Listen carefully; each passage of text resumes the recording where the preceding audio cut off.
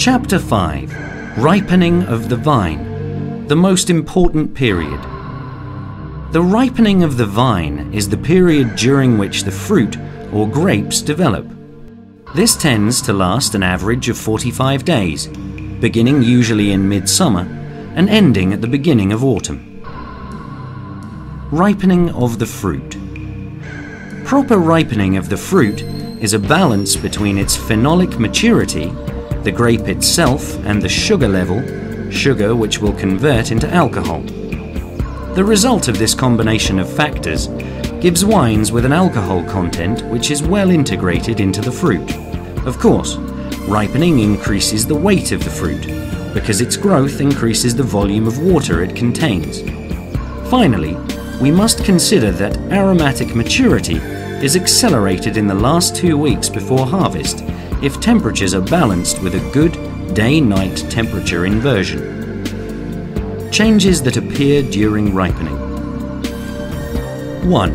Increase of grape weight. The grape goes from being the size of a pea to its normal size, and from being hard to being juicy and fleshy. The size increase is due to the accumulation of intracellular water in the plant. Rainfall during this period contributes to significantly increasing the size and weight of the grapes. In some areas, wineries irrigate their vineyards to increase production, but Maset Del Lleo practices arid farming and does not allow this, as it can lower the quality of the grapes. The best thing is to have light to moderate rainfall for good grape ripening. However, excessive rain dilutes the interesting compounds that are forming in the grapes, resulting in lower quality grapes and even rot spreading throughout the grape cluster. 2. Increase of the sugar content, glucose and fructose. There is a considerable increase in the concentrations of glucose and fructose during the entire period, reaching levels generally close to or above 200 grams per litre. Exposure to sunlight is essential for the synthesis of sugars. The sugar content in wine results in the ethyl alcohol content.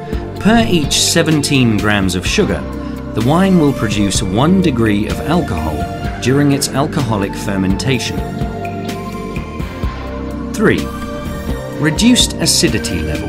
Before the summer, the grape is extremely acidic, during which period the levels decrease gradually until they reach about 4 to 6 grams per litre total acidity in the form of tartaric acid. Less sunny summers, which are more typical in the northern European countries, help to give a higher acidity than in the dry and warm summers of southern European countries. The ripening ratios for acidity and sugar concentration levels are the most important when it comes to determining the optimum time for harvesting the grapes. 4. Colour change. There is a change in colour from a greenish hue due to the large amount of chlorophyll the plant receives to the colour which is typical of the variety.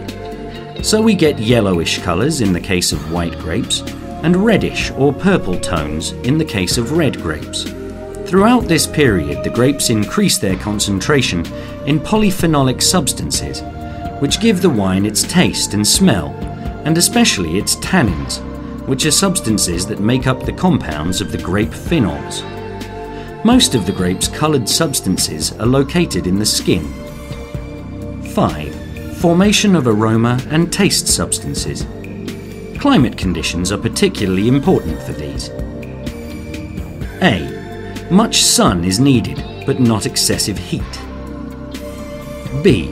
It is important to have light to moderate rain, but nothing more.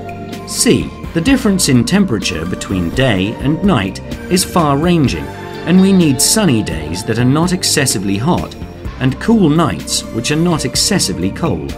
These conditions are paramount for a proper synthesis of aromatic substances to take place.